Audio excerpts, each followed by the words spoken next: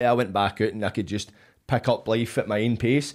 This time I was going out, I had a house I had to worry about, I had to figure out how I'm getting my rent paid, Aye. I had to get food, I had to pay gas and Lecky, I had all these things, and it was like, for the minute I go back in the house, like, I had to go back in the house and clean it. It was a riot, man. It was shit everywhere. The place was upside down. It was period juice in the bed, man. My bed was busted. I couldn't have pumped a blood on a period. No, that's how bad it was. It was fucking. I was like, the fuck. And I just started where I remembered, and it was like a good 5-6 hours I'd spent just trying to clean this house, and my head was fried, man. I was like that, and it was just right.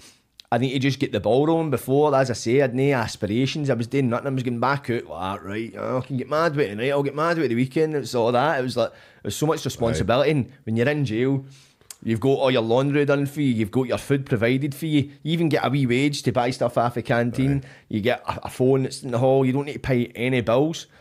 They take. Like, I would obviously. I would say to anybody to go and kind of look up Judge Shalin. His poem. It's amazing. It's like a judge in America who wrote a poem about how.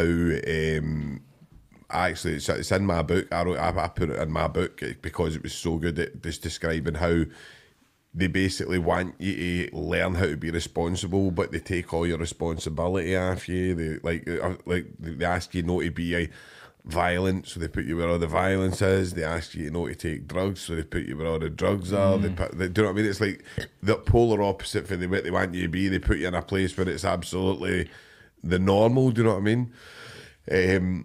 But listen, it's been fucking brilliant having you on, man. I've absolutely loved this podcast. But I'll leave you guys just with a wee final message. I know anything you want to promote, anything like that, you can promote. But just a wee message, maybe even to like the younger ones that are going to watch this, the young team, just to kind of let them know, look, this isn't really a life that you really want to go down. So I'll just leave you guys with a wee message, and anything you want to promote. On you go, Jordan. You can go first.